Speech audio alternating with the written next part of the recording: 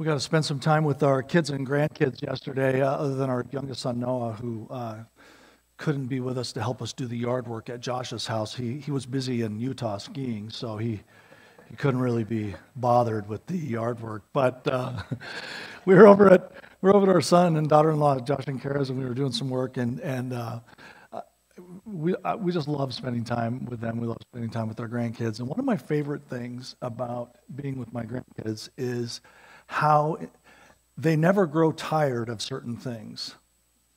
And I have a book that Charlene bought for me a few years ago. The book is titled Hey Granddude. And it's written by Paul McCartney, who would say Granddude, right? He calls the children chillers. But it's a fantastic book. But I bring it with me whenever I go see them or when they come to the house. And I've probably read this book to our oldest granddaughter, Vida, a couple hundred times. It has to be. And in each sitting, I can probably read it to them 4, 5, 6 times. And I know that they want me to read it again because when I read it to them and I get to the end, do you know what they say? Again, Papa, read it again, Papa. I'll read that book until, I usually read it until I fall asleep. And I'll fall asleep and then Vida will do this on my... But I think about this word from G.K. Chesterton when I think about what that feels like and looks like. One of my favorite quotes from Chesterton, from the book Orthodoxy. He says, because children have abounding vitality, because they are in spirit fierce and free, therefore they want things repeated and unchanged. They always say, do it again. And the grown-up person does it again until he's nearly dead. For grown-up people are not strong enough to exult in monotony.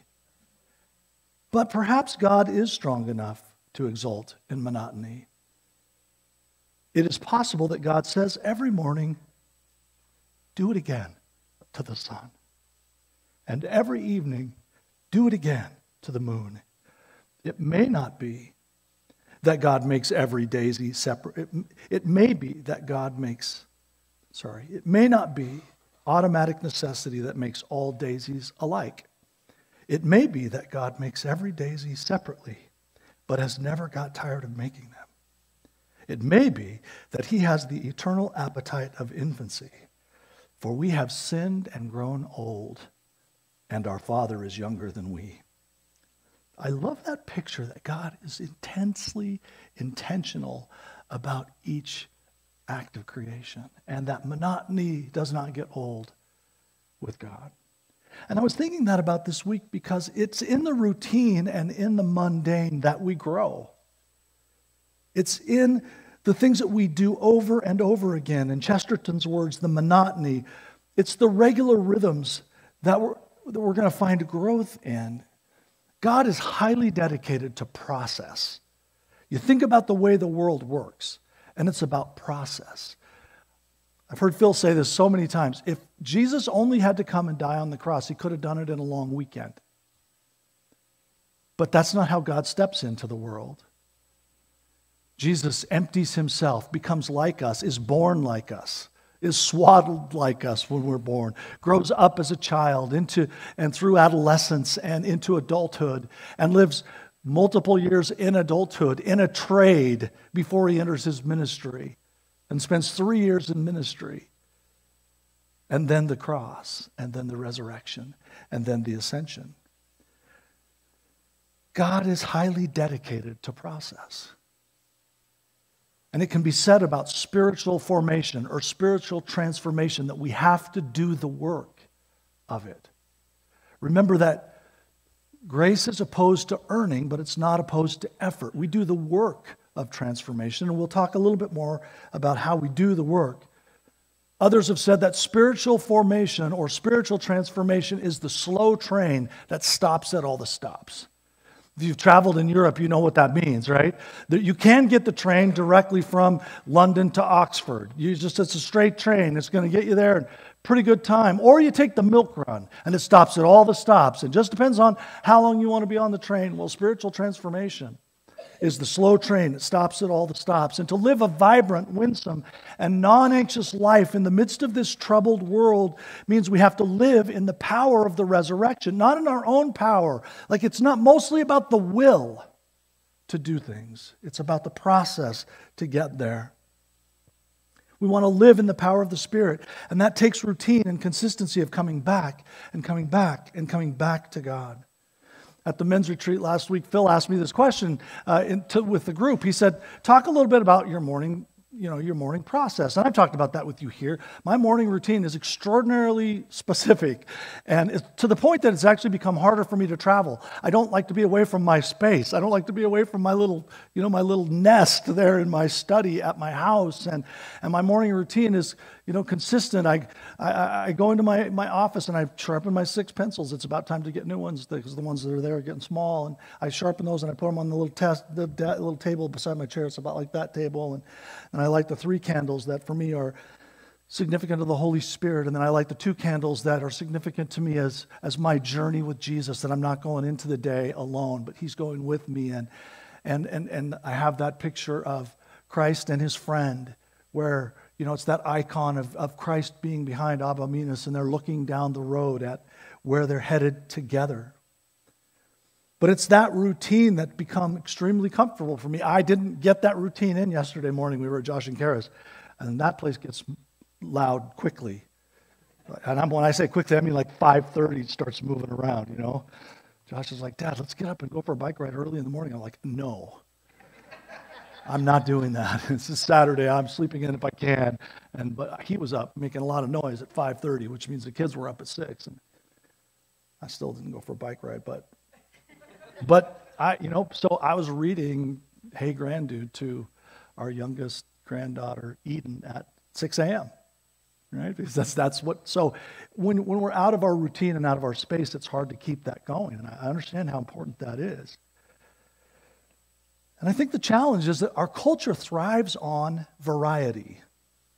Think about that's not actually normal. It's normal for our culture, but it's not normal for the world. Think about maybe the question that somebody asked you this morning or last night.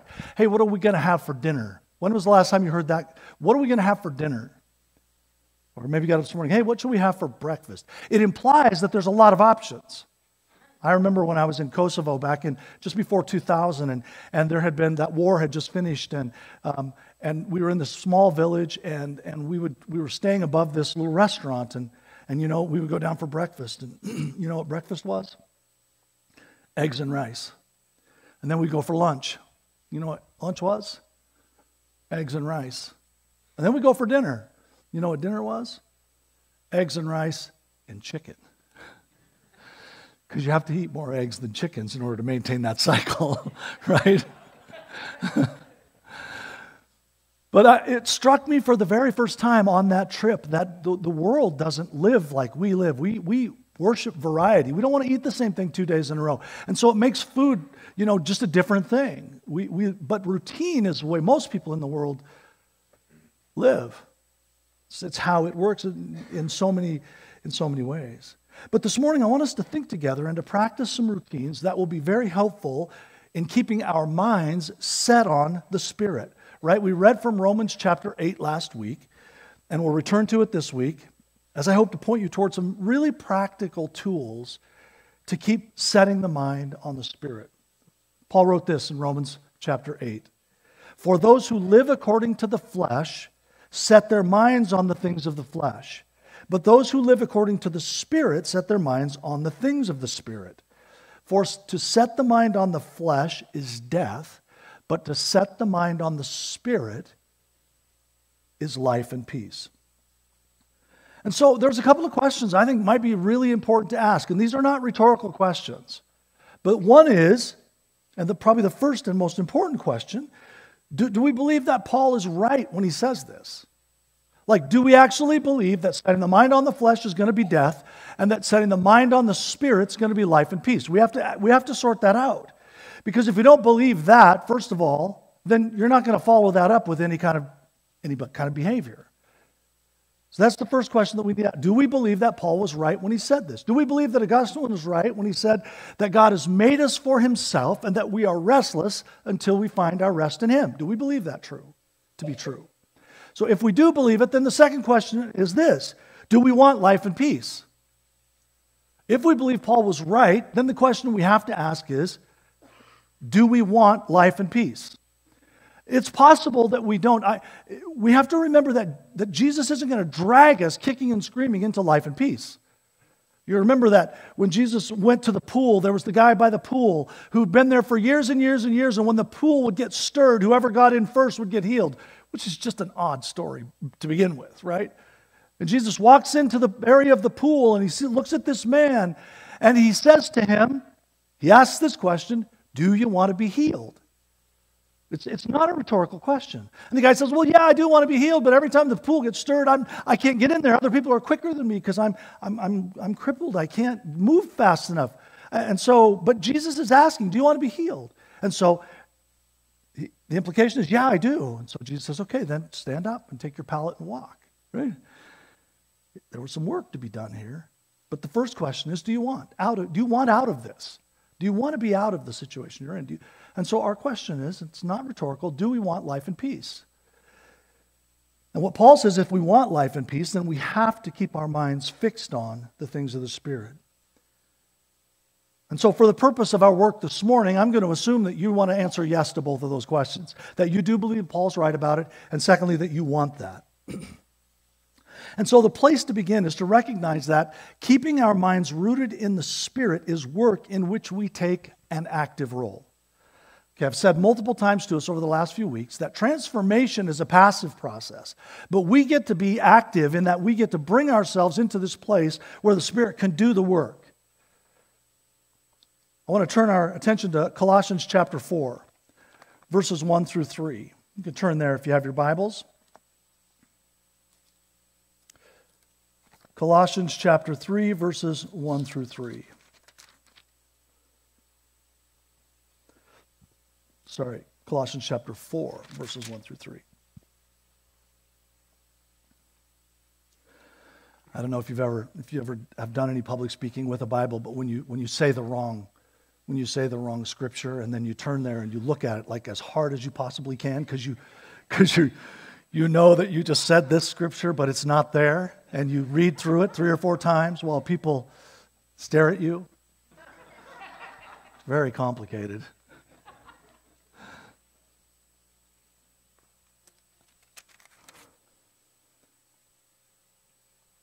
So it is Colossians chapter 3, verses 1 through 3.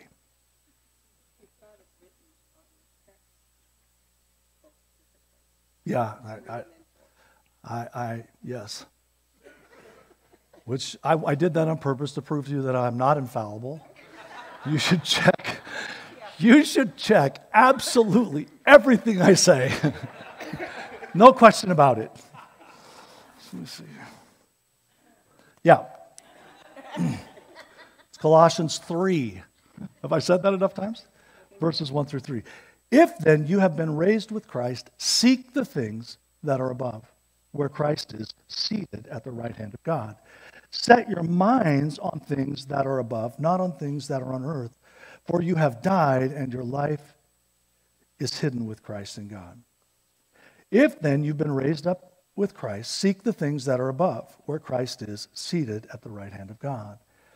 Set your minds on things that are above and not on things of the earth, for you've died and your life is hidden with Christ in God. There are definitely times when the Greek language is helpful. I don't find it always helpful. I don't spend a lot of time, and I don't quote a lot of Greek language to you. I especially don't quote it when Charlotte's in the room because she always rolls her eyes when I do this. She's like, don't show off. I'm like, okay, I get it. But sometimes it's really helpful. And here it's helpful. Paul says 2 things. Seek the things that are above and set your mind on things above.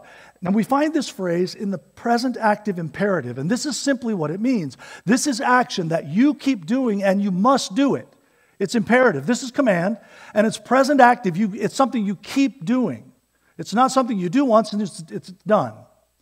Right? So if we were going to translate this probably the most correctly, it would be keep seeking or keep setting your mind Keep on doing this. It's a process to which you return, and you return, and you return. In fact, if you have the New American Standard Bible translation, that's how they translate it.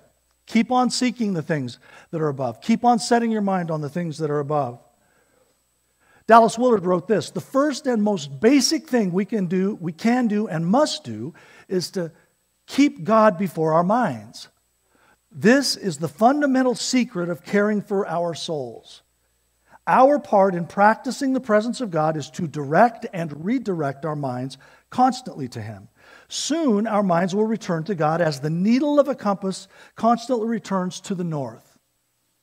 If God is the great longing of our souls, He will become the pole star of our inward beings. That's profound. The first and most basic thing we can do and must do is to keep God before our minds. And if we continue to come back, if we keep seeking the things above, if we keep setting our mind on the things that are above, then we will habitually come to the place where we will return to that, and return to that as the compass of the needle returns to north. One of the interesting things to note in Colossians chapter 3 is that Paul gives voice to this reality. We are in the world, but we're not supposed to be of the world. Okay, that's just the reality. We are in this world, but we're not supposed to be of the world, of the earth. And so the potential is to give ourselves to the things of the earth because we're here. And because the things of the earth are going to be like a magnet. They're going to pull us back and back and back to them. That's the nature of living in the world, of living on the earth, that we're going to be drawn back to the things that are of the earth because they're right in front of us. In the book Resilience, John Eldredge gives a couple of practical ideas that I think are just really are helpful, and a helpful practice that helps us to set our minds on the things of the Spirit. First, this practical idea. We're amphibians. Unlike a frog that can live in water or on land and needs both, we can live in this world and not be of this world. So we can be of another world, right? We're told that in Scripture. You're not citizens of earth. You're citizens of another world. You're strangers and aliens, but you're living in this world. So we live in the world, but we're not of the world. Our lives are rooted in another world. And Jesus sees this clearly, and he reminds us in the Sermon on the Mount not to give our attention to the things of the earth, right? He says, don't worry about what we're eating or what we're wearing or what we're drinking or how long we're going to live here. Don't let those things, that's the stuff of earth. You know, what am I going to wear? What am I going to eat? What am I going to drink? How long am I going to live? Because you can't add to your life by worrying about it. So seek first the kingdom of heaven. He's just telling us, keep seeking the things above. Keep thinking about the things that are above. So the challenge is to be in the world and yet to not be of the world. And remember, we're talking about living a vibrant, winsome, and non-anxious presence in this troubled world. The hope is that we'll be a light here. Not that we'll be pulled out of it, but that we'll be a light here. Remember, we want to live, we want to draw people to Christ by showing them a light that is so lovely that they want with all their hearts to know the source of it. Like Jesus said something similar to this, didn't he? He said, you're the light of the world. Let your light shine in such a way that men and women will see your good works and glorify God. He's saying, live and let a light shine from you that's so lovely that everyone around you wants to know the source of it. A quote by Madeleine L'Engle in Walking on Water, Reflections on Faith and Art. And Jesus also praised this for the disciples in his prayer in John chapter 17, specifically in verses 14 and 15. Remember, he says, I have given them your word, and the world has hated them because they are not of the world, just as I am not of the world. I do not ask you to take them out of the world, but that you keep them from the evil one. You know what I've noticed as I'm getting older? I don't think who knows? We don't know how long. I don't know how long I'm going to live. Could live for a long time. I could live for a little time. I don't know. I just don't know. But here's what I've noticed as I've gotten older. Death doesn't seem as odd to me as it used to. You notice that when you get older? For one thing, a lot of the people, I know a lot of people who are my friends who have died. I was just thinking this morning as I was looking out here at how many people have passed away in the last few years just from this church. And there is a point where you go, just a little bit. It's like the end of the day. I've had dinner and I'm kind of ready for bed. And I don't think it's hard to, if we really are leading into the kingdom, to come to the place where, this life is burdensome. There's a lot of pain in the world. That pain weighs on us when we see so much of it. And it could be easy to go, and we probably said this, yeah, I'm ready to go. I'm happy to, I'm ready to go. But Jesus didn't pull us out. He didn't give us that. He said, no, you stay here as long as you're here. The choice is not yours, really. I mean, some people make that choice, but the vision is not to escape from the world, but the vision is to be a light in the world that's so lovely that the people around us want to have it. And so that's that practical idea that we're amphibians. We live in this world, but we're not of this world. We live with our one foot in two worlds. John Stott wrote a book years ago called Between Two Worlds, and it's written to preachers. And he said that preachers have to live with one foot in the biblical world and one foot in the world that we live in. And we need to recognize that we live in this world, but we're not of this world. And then the practical idea, the practical tool that we get is to keep seeking the things above. Willard says that our part of practicing the presence of God is to direct and redirect our minds constantly to Him. Now, the practical tool that Eldridge gives is the idea of consecrating our minds to God. And I want to do this with you for just a couple of minutes. So to consecrate something in biblical terms is to set it apart for a specific purpose, right? To set it apart for a specific purpose. I have this guitar I play. It's the only guitar almost I've played in this church for going on 26 years. But I do play at other places, occasionally. But I could say, no, this guitar, I only play it in church, and I only play worship music on it. I could say that. I'm not going to say that. But if I were to say that, I could say, I'm consecrating this only to worship, only to this church. I'm setting it aside or apart for only this purpose. And what we can do is we can set our minds, we can consecrate our minds, we can set them apart for a specific purpose. I have found this part of Eldridge's teaching in the book Resilience really super helpful because it's so specific. Here's how he teaches it. I'm going to ask you to do something in just a moment, but here's how he teaches it. We consecrate our minds to the Holy Spirit. And speak this out loud, okay? Not right now, just let me read it through first. Holy Spirit, I consecrate my mind to you. Lord, all of my mental life. And this is what I found so helpful when I first heard it. I give you my thoughts, my focus, and my attention.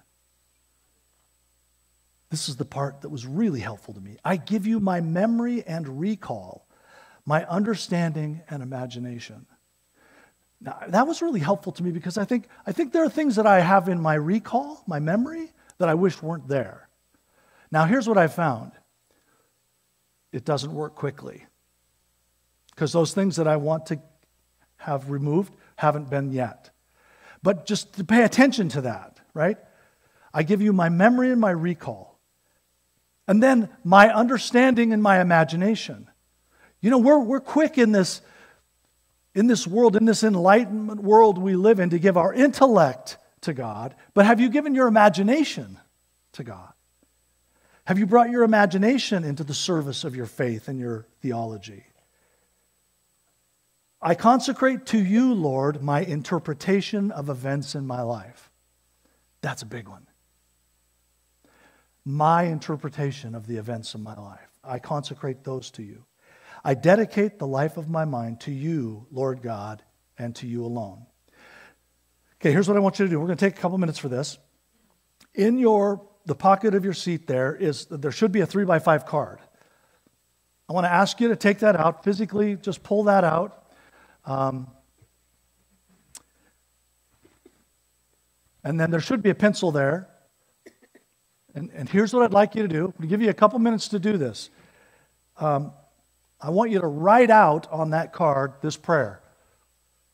Just write it out as you see it there. Or you could write it in your sermon notes, but I'd rather you write it on the 3x5 card. You can find it. All right?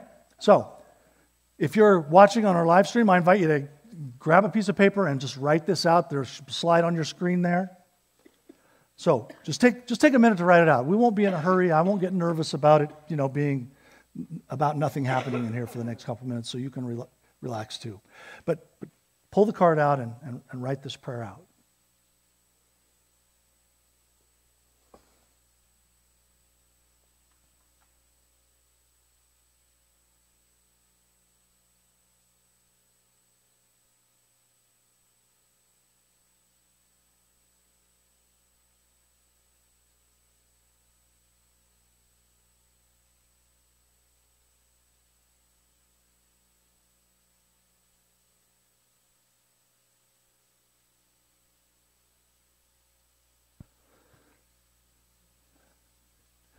And let's do this. When you get it written out, just hold up your hand with it, just so I can see I don't know how long this will take.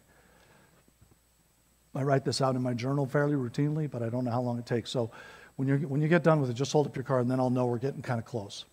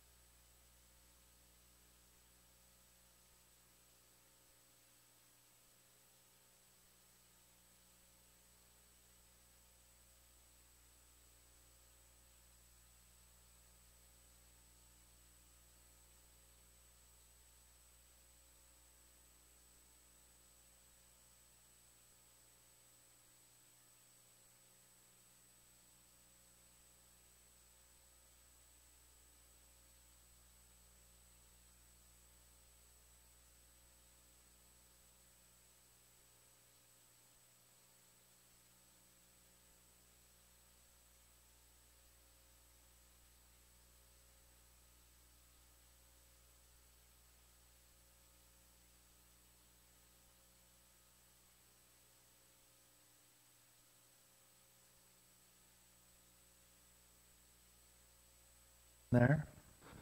How many of you have it written out? Yeah, a few of you. Okay, I'll give you just another minute or so. If I was an impatient person, I would say, write faster. But I'm not going to be impatient. Okay? I see that hand. I always want to say that in church.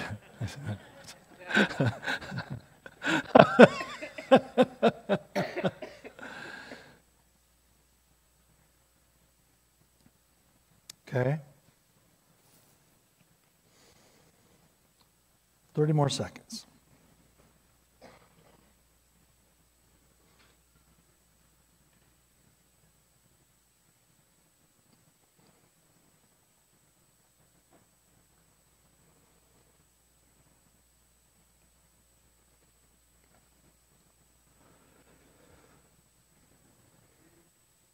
Okay, go ahead and keep writing if you don't have it all written down. But let me just remind you of something. And I'm not a teacher, I'm not a trained professional teacher. But here's what I do know about teaching.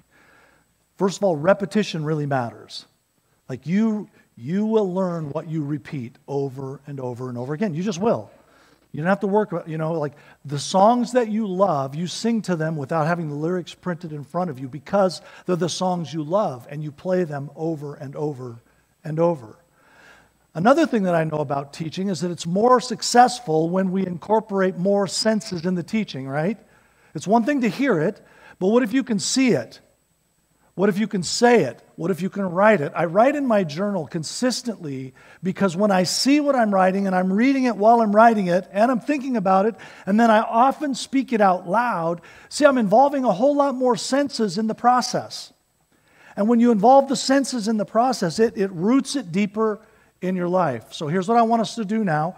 Wherever you are in writing this out, if you didn't get it all down, we can send it to you by email or something. Just ask for it on your journey card. But here's what I want you to do. I want you to read it with me from your page. I want you to read it with me from your page, as much of it as you have written out at this moment. And I'll read it kind of slowly. Here we go. Let's begin. Holy Spirit, I consecrate my mind to you. Lord, all of my mental life. I give you my thoughts, my focus, and attention. I give you my memory and recall, my understanding and imagination. I consecrate to you, Lord, my interpretation of events in my life. I dedicate the life of my mind to you, Lord God, and to you alone. Now hang on to that card and use that prayer of consecration. As I said, I routinely now in my morning devotional time, as I write that in my journal, I'll write specific parts of it in my journal, and sometimes I'll write down a little bit more in between those lines. But we recognize that dedicating the life of our mind to God, consecrating our minds to God, is a process we have an active role to play in, right? We get to be a part of that. It's about stopping and returning our attention to the things that are above and rather than the things that are on earth. Now, I think it would be really helpful for us if we would do this routinely through the day. Maybe whenever you notice yourself paying attention to the things of earth in a way that distracts you from things of the kingdom. And so we just recognize that keeping our minds rooted in the Spirit requires setting aside what seizes our attention or worries us. We've been working in this little acrostic, REST, R-E-S-T. And before, never mind. I was going to give you a test, but I decided, Tamara decided I wasn't going to give you a test. She was worried about not passing the test, I think. But anyway, what is rest? I've added a little bit to this. Some of it, what I've just added to this a little bit, has to do with our reflections as a staff. Routinely, Phil leads our staff meetings routinely, and routinely he's been asking us as a staff to say these out loud. He doesn't give us the answers. I was really nervous the first time because I thought, man, I hope I know them, because I came up with them, right? But I've added a little bit. But what is this? How do we work through this little acrostic? How do we set our minds on things above? Well, part of that is releasing things that are here. And so the R is to relax and reflect, right? Let's just get quiet for a minute. Let's pay attention to. Let's notice what we're paying attention to. What's bothering me lately? What's causing anxiety, worry, or stress? We can write those things out. Then the second part of this is the E, to evaluate and examine. Melissa said examine like a couple weeks ago when we were doing the test, right? She got the test wrong. It's evaluate. But she said examine. But you know what I thought? I think that's a better word. It's actually evaluate and examine. So, okay, what are the things that are going on in my life? What are those things? I'm going to start to evaluate. I'm going to stew on those things just a little bit, right? I want to consider whether or not I can do anything about what's bothering me. Is it inside of my control or is it outside of my control? It's really helpful to do this. Write out the things that are worrisome to you, that are bothering you, that are creating stress in you, and then just ask that question. Do I have control over this or not? And then the S, I've expanded a little bit. Set it right. If there's something that's going on in you that you can fix it. Don't let it be an issue. Don't let it continue to hang over you like just this problem that keeps hanging over you. You know what I'm talking about, right? Maybe it's a task that you need to get done. Maybe it's a conversation you really need to have. Maybe you feel like you've offended somebody and they're in your back. You think, I really need to have this conversation. I actually got a letter this week from someone that I had a bit of conflict with a few years back. And it was the letter. I was really surprised to see it in the mail. And the letter started this way. I know that I should have talked with you about this years ago, but I haven't. But now I want to. And I'm so grateful. I'm really grateful to have gotten the letter. But I also know what that's like. That to send that letter is to take that off your plate, right? If you don't take it off your plate, it just stays there. And it just churns in you.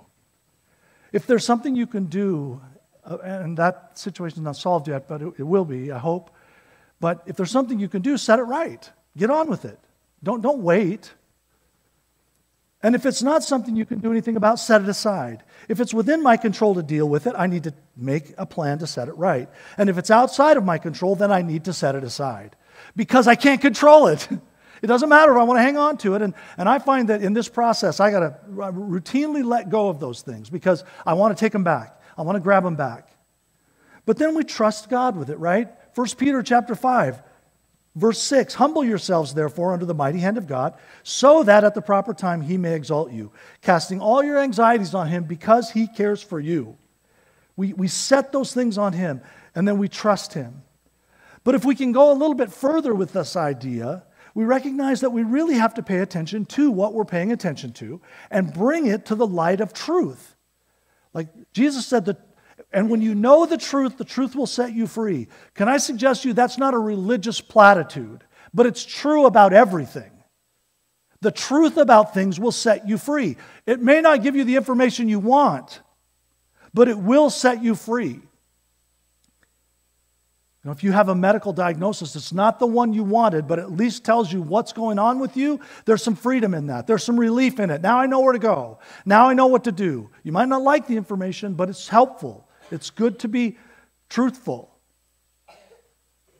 When you know the truth about a thing, the truth can set you free, and it may set you free to say, God, I can't manage this. I need to put this on you. But we have to pay attention to what's pulling us along. One of the ways that we can do that is to catch hold of and to hang on to what's getting our attention. And so let me just ask you the question, what are the false narratives or the untruths that you're hanging on to? Paul tells us in 2 Corinthians chapter 10, for we walk in the flesh, though we walk in the flesh, we're not waging war according to the flesh, for the weapons of our warfare are not of the flesh, but have divine power to destroy strongholds. What are they? We destroy arguments and every lofty opinion raised against the knowledge of God and take every thought captive to obey Christ, to the obedience of Christ. And so we're talking about, again, setting our minds on things that are above. So when you believe a false narrative, that drives you. You live according to your narrative. And if you're believing a false narrative, that narrative is going to take you to places that are not going to be true. And so Paul says we destroy strongholds in this battle, destroying arguments and that which is not according to God. And we take every thought captive to the obedience of Christ. And so what are the lies that you believe? You know, Satan's only power is to lie to us. Satan's greatest tool is to distract us with these lies. So what are the stories that you tell yourself? What are the stories that you're living? What are the narratives you're living in? What are the truths that we can hold on to? What's the story God's telling? So let's just think about it this way. Let me give you a real simple example. Here's a lie. If I can just get that one more thing I really want, the slightly better thing, the slightly shinier thing, then I'll be content. That's a lie. Because you know it's a lie, don't you? Because you've got the slightly better thing, the shinier thing. And it did soothe you for a bit, but then it stopped. And then you wanted the next shiny thing, right? That's just the way the world works. And here's the truth. God has made us for himself, and our hearts will be restless until they find their rest in him. So when you find yourself going, oh, I just wish if I could just get that one thing, if I could get that position, if I could get that house, if I could get that car, if I could get just a little bit more money, then I would really be able to be content. In that moment, when you attend to yourself and you find yourself thinking that, you say, I know that's a lie. It's not that getting the shinier thing is a wrong thing necessarily. You can go ahead if that's what you want. But just recognize that won't be what gives you contentment. Because there's nothing in the world that will fill the space that only God can fill. And so the truth is, as Paul said, I've learned to be content in all things. He says, I can do all things through Christ who strengthens me. If I don't have as much, I'm content. If I have a lot, I'm content. If I have the right clothes, I'm content. If I'm naked, I'm content. I mean, that's literally what he says. He's saying, I have to find this truth to be at work in my body in order to be content. And so we rehearse the truth in the midst of the lie. We return to and return to and return to the truth. And these aren't mind games.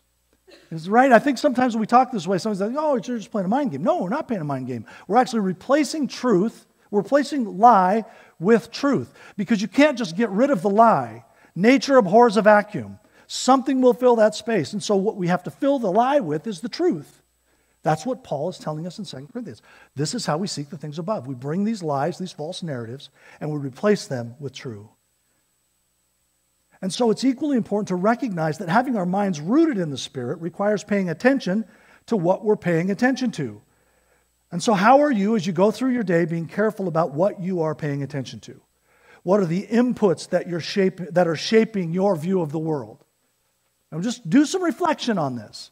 What are the inputs that are shaping your view of the world? Are you living day in and day out by a political narrative that says if we get the right people in power, life will be better? I'm not saying life wouldn't be better if some people were in power versus other people. We know that. I mean, we can see. But would it all be solved? Like if we're living a political narrative, that's what we think. Well, if we could just get the right people in power, then everything will get fixed. Or maybe you're living in an economic narrative. If we could just get out of this recession, if inflation would just, then I would really be happy. That's the economic narrative, right? What is the narrative that's driving the way you live and driving the way you feel? If we're going to be rooted in things above, then we need to root our minds in things above more than anything else. So think about the directive and the wisdom from Psalm 1. Blessed is the man who walks not in the counsel of the wicked, nor stands in the way of sinners, nor sits in the seat of scoffers. But his delight is in the law of the Lord, and on his law he meditates day and night. Look, it's day and night, day and night. It's just morning and evening. We're meditating on this law. The text says, he's like a tree planted by streams of water that yields its fruit in its season. Its leaf doesn't wither, and all that person does, they prosper. Do you want to live a vibrant, winsome, and non-anxious presence in the world? Do you want to be a tree that bears fruit no matter what's going on around you? You got to be planted in a stream that's not going to dry up. The streams of the earth are going to dry up always. It takes a little time, takes a lot of time, but they're going to dry up. To be rooted in the things of the kingdom is to be rooted in the things of God. The wicked are like chaff. The wind drives them away. If we want to live vibrant, winsome, and non-anxious lives in this troubled world, we're going to need to be like that tree that's roots go down into living water, and it yields its fruit in its season. Remember that Paul reminds us to fix our minds on the good and the true and the beautiful in Philippians chapter 4, verses 8 and 9. He says, finally, brothers and sisters, whatever is true, whatever is honorable, whatever is just, whatever is pure, whatever is lovely, whatever is commendable, if there is any excellence, if there is anything worthy of praise, think about these things. What you have learned and received and heard and seen in me, practice these things, and the God of peace will be with you. This is what we pay attention to. What's good, what's true, what's beautiful. Paul isn't so much giving us information as he's giving us a practice. So, here's what we're going to do. Flip your card over. And I know this is going to take just another minute, but I want you to flip the card over, and on the back side of that card, I want you to write Philippians 4:8. It'll be on the screen there. Write that out on your card. Write it out in your sermon notes. Finally, brothers, whatever is true, whatever is honorable, whatever is just, whatever is pure, whatever is lovely, whatever is commendable, if there is any excellence, if there is anything worthy of praise, think about these things. Write that on your card. When someone gets that written out, just hold up your card once you have it written out. Just take another minute to do that.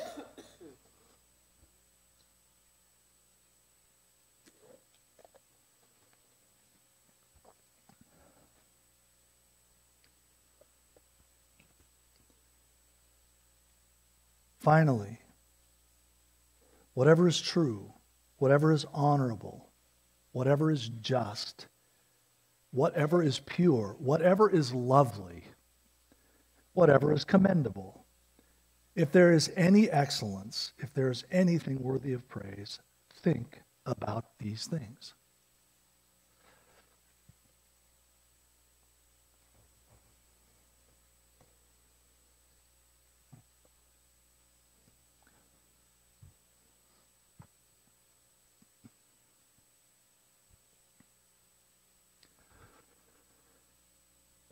And truly, if you write slowly and you don't get this written out, we'll just ask on your Join the Journey card, and I was going to say we will send it to you. And what I mean by we will send it to you is that Dana will send it to you.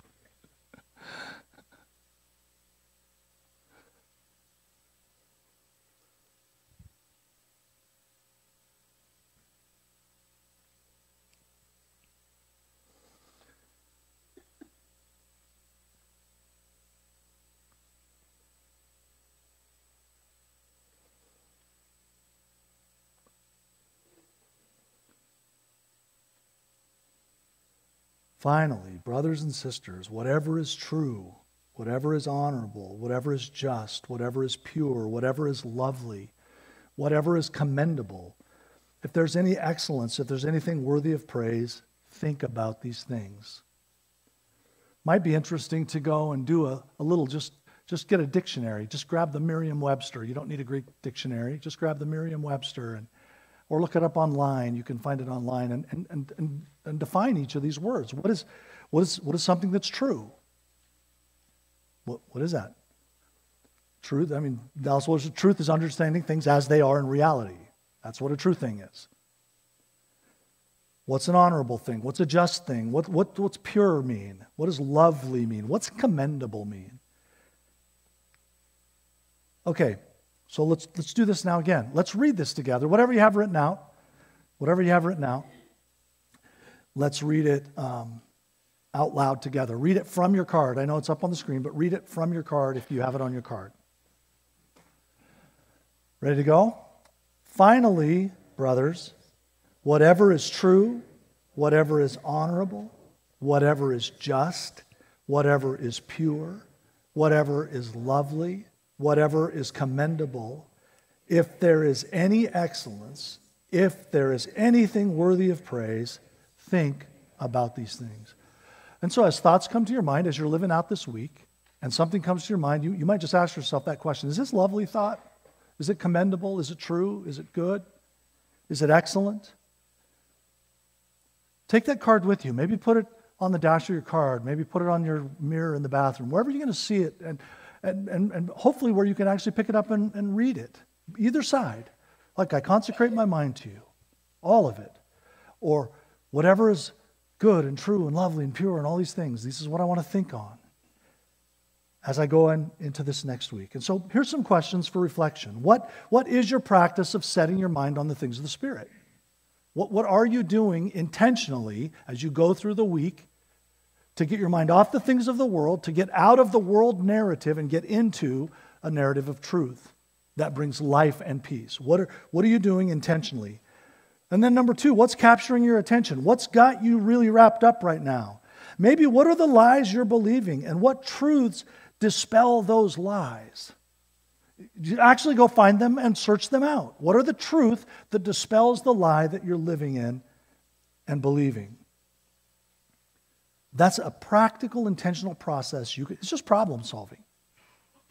If you run into a problem, you stop and you go, there's the problem. How am I going to fix the problem? Well, I'm going to set the things right that are wrong. That's how you solve problems. Paul says, this is how we fight this battle in the Spirit in this world. It's not like the weapons of this world, but we're going to take every thought captive and then we're going to examine that and bring it under the obedience to the narrative of truth. That's how we fight this battle. That's how we seek the things above. And now I want to give you a project for the week and then we'll be done. The prayer of intention.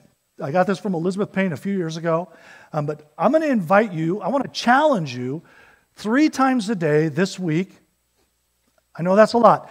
Now, there's a really fancy thing that you have in your pocket. You weren't aware of it, but I'm going to make you aware of it right now. I don't have it in my pocket because if I have it in my pocket, it will go off. My iPad will do it too, though, but your phone.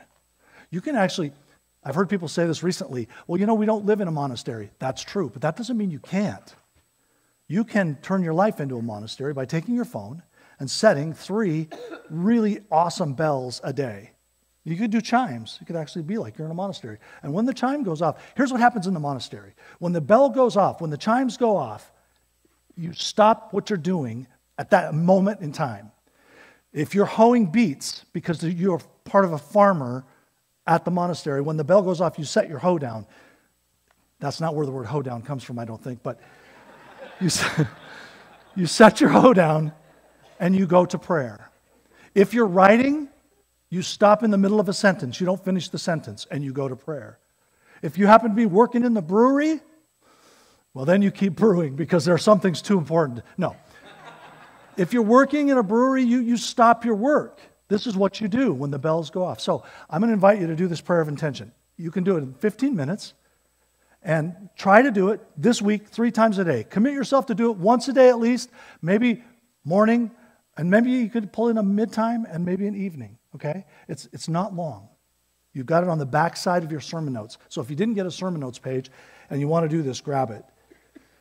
It was too long to put on a slide, so I didn't put it on a slide. But here it is. The first part, prayer of presenting oneself as a sacrifice from Romans 12. It's the spiritual discipline of daily presenting oneself to God as living sacrifice, open to Him and His will in all things. Prayer of intention. Lord, I am here. I'm present. I present myself and my will to you as my act of worship. Here I am. This wakes me up daily to recognize the person of God and His independent will for us. Number 2, in receptivity to the Spirit, hear the Word of God. Hebrews 4:12. Again, this part will take 3 minutes. You just ruminate on this. Lord, I am listening. What words from Scripture, what wisdom has your Spirit been bringing to my attention lately that I might respond to them? What am I hearing? What's been coming to my attention? This keeps me listening for how the Spirit may be calling me through the word of wisdom. The third part, prayer of recollection. Philippians 3:7-9. The spiritual discipline of reminding the self of its true identity in Christ. Full pardon, full acceptance, and Christ in me, that I'm not alone. Paul says that's the mystery. Christ in me is the hope of glory. And so the prayer of intention, God, whatever I do today, I want to do this in you. I don't want to do this alone in my own power or as a way to hide and cover. I don't want to find my identity in anything but Christ. I am in Christ. I am the beloved, and that is my true identity. We can have idolatry to self, right? Seeking my salvation in some role or identity that I choose. So this protects me from over-attaching to identities and roles of my own goodness or making decisions from guilt and shame and some effort to atone for myself rather than realizing daily Christ's atonement and forgiveness. This is coming back, right? This is the invitation part of abide. I'm inviting Jesus to come along. And then prayer of honesty, the fourth part. The spiritual discipline whereby we open to God and ourselves in what is truly going on in our heart in order to be truth-telling to take place in our relationships and in life in general. We don't always tell ourselves the truth, but this is a prayer of honesty. The prayer of intention here, Lord, what is going on in my heart right now with you, with others, with my life, my situations? Search me, O God, and know my heart. Open my heart to you today in truth, lest I deceive myself. Keep me from, or let me confess any idolatry. Now this protects us from superficial obedience, from arrogance, closed-heartedness, dullness of heart. It opens the truth of myself to the truth of God and His loving work in my life. And then finally, the prayer of discernment. The spiritual discipline whereby we learn to watch what the Spirit is doing in us, not merely our work, to consider the work of God, what His will is in all things versus ours, so the devil or the devil's, so that we can better cooperate with the Spirit. Here we seek wisdom on how to respond to His work that's ongoing within us. The prayer of intention, Lord, what are you doing and what is it that you want me to become and do if I am to do your will? And so here we learn to wait on God. I want to challenge you to make this a project this week. And take as much time, as little time as you can get